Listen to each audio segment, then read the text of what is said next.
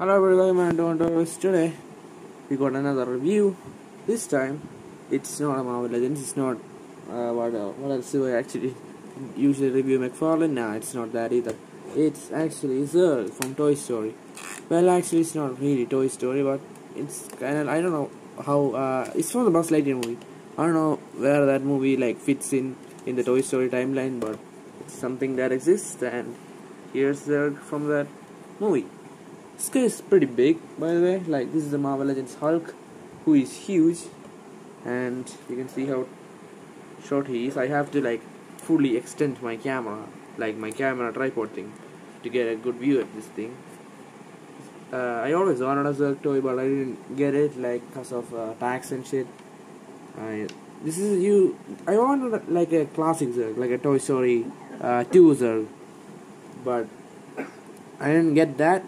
I got this because that was too expensive, and all the tax and stuff when added to it, it's huge expense.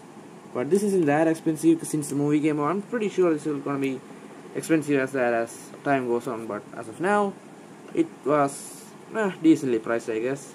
Still a bit too much, but decently priced. Anyways, my camera stand is acting like a dickhead, but whatever, it's fixed, I guess. So anyways, yep, for size comparisons I'm gonna do this real quick. Here's Hulk. I'm gonna get normal Marvel Legends here, and I'm gonna show you this guy is actually 6-inch scale, so you can see how tall he is. This guy Zurg is 10 inches tall. I mean, it's supposed to fit in with the 5-inch, 4-inch, not 6-inch. It's definitely not 6-inch, 4-inch, 5-inch scale Buzz Lightyear figures. So I don't have any of those, and I do have it's a dusty as fuck, but it's the metal Toy Story 4 Buzz Lightyear, and yeah, it fits in pretty good, even though this doesn't exist. These two versions of Buzz and Zurg never meet together, but I guess it's close enough. So yeah, here's Buzz and Zurg together. Height is pretty actually normal, because these guys, Metal made a Zurg figure, and the height is about the same as this. So yeah, kind of decent height. So I'm gonna put Zurg back where he belongs. Not Zurg, Buzz Lightyear back where he belongs, within the sky with Woody and Jesse. So that's that. So for sculpts and stuff, this figure is just full of sculpts. If you want to dry brush this thing, it's gonna look amazing. But I didn't do that because I just want to clean Zurg. I don't want to dry brush dirty kind of Zurg. So yeah, that's that. For accessories, he actually, okay, where did I put these guys? Oh yeah, he actually comes with an arm. Yes, he has 2 arms. This is necessary. It's kind of isn't. They could have easily implemented something else, but you just kind of pop it off, put the other one back in like that. I didn't do it right now, but I could. That's like that. But so there is stress marks now. So the whole thing about this arm is that it got this kind of thing, like a tube connection to the bicep area, and you can see it's his ion blaster.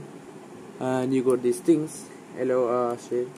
In the original Toy Story movie, Toy Story 2, that's where Zurg first appeared. It was balls, and he would shoot out of these balls. But I guess it's kind of based off this. This is based off that, I guess. I don't really know how the Buzz Lightyear movie works in the Toy Story timeline. But anyways, these 3 of them shoot together. But actually, this has a really good firepower. For a toy for kids, this actually really have pretty good of firepower. I'm gonna just shoot it right now. I know that wasn't really much, but I've dealt with toys which can shoot projectiles, and this thing shoots really powerful. It could probably make someone blind if it hits someone in the right face, right part of the face, which is the eye. I don't know what the fuck I'm even saying. So I'm gonna just shoot it one more time. This angle, it goes pretty fast. It's pretty good if you want to kill someone, I guess. Not kill someone, if you want to shoot the eye off. So yeah, that's the weapon. This is the things, the projectile things. You can see how they are. It got these shape things inside. Can you see that? I'm gonna just increase light. You can, yeah, you can probably see that thing right there. Kind of shape, kind of designs like this. It goes in like that, and this goes in the other way like that, and this shape goes in like this. See? And that's how that works. I don't really recommend putting all these together and inside the arm blaster thing, because it probably will stress out the string and make it weird and stuff, like less powerful I guess, but that's that. It has no elbow articulation by the way. But this arm, I'm gonna just attach this arm for the rest of the review because it's more articulation and looks better I guess. The main reason about this, the main flaw about this is that they could have easily made a function where they pop this whole arm piece from this point and they just attach this thing. But then I guess the spring and function, what the fuck am I saying? Spring function doesn't work, I guess. I mean, they probably could like make it compact inside this much space, but they didn't. And I guess this hose, that kind of thing, tube kind of thing, is also a big deal. But I guess, I don't know, they really had to do that I guess. I mean, they still could have done the hose thing, just kind of detach from here and detach to this part, to this arm part, and when you plug this out, I mean take this out for the gun arm, you just plug it in, and they could have easily done that, but they didn't do that. They chose to give him an entire arm, which is okay I guess, but be careful when you pop this arm off because it could easily break. I feel like it breaks, it's gonna break one day, but it doesn't really feel that way to be honest. But still, you can see this arm has no squeaks, and this arm, see, hear that? That's scary as fuck. It could break any second to be honest. Like, I don't really articulate this arm very much. You can see that, hear that. See, I don't know why that sound is coming from this here, because like, really, is it friction? I mean, it probably is, but I don't know, it's probably because it's interchangeable or something weird happening here, like it doesn't happen here, because this arm is completely fine.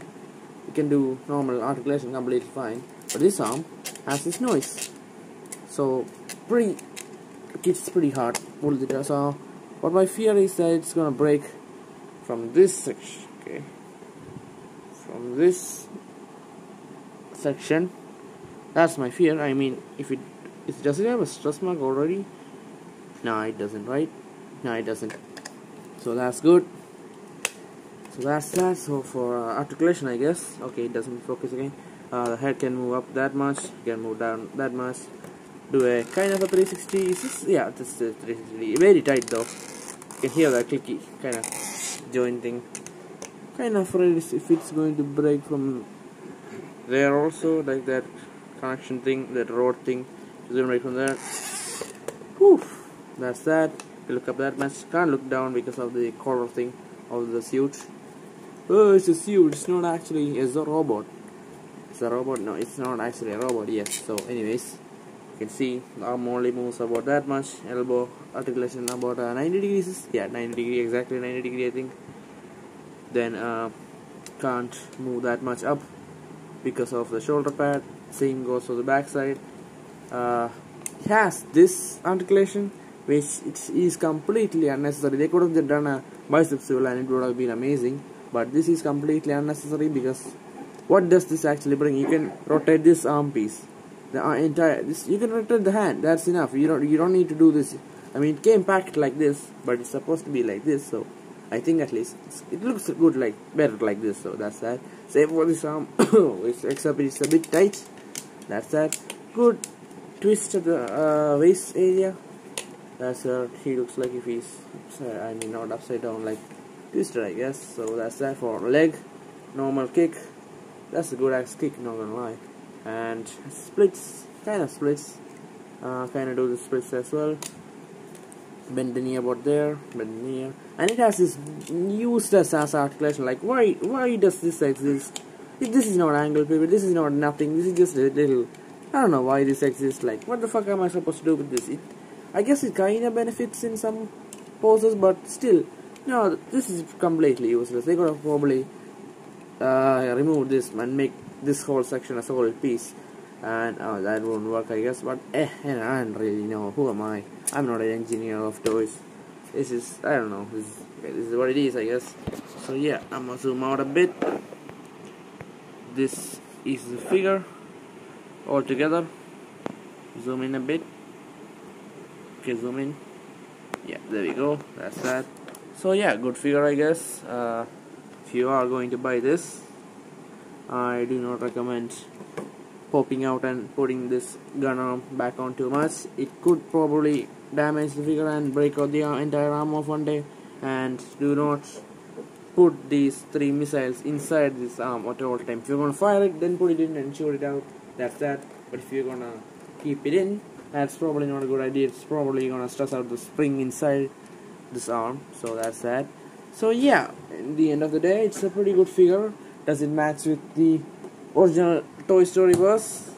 Well, that's up to you. I can't really decide what you want to do. So that's that. And that's it. Yeah, if you're thinking about Marvel Legends, yeah, this works. This really works. This size kind of works. The details and stuff, the stylized looks kind of works, I guess. So that's that. So yeah, that's it for the review. So subscribe, like that. Okay, if you're not focused, yeah. Subscribe, like that. Peace. Bye.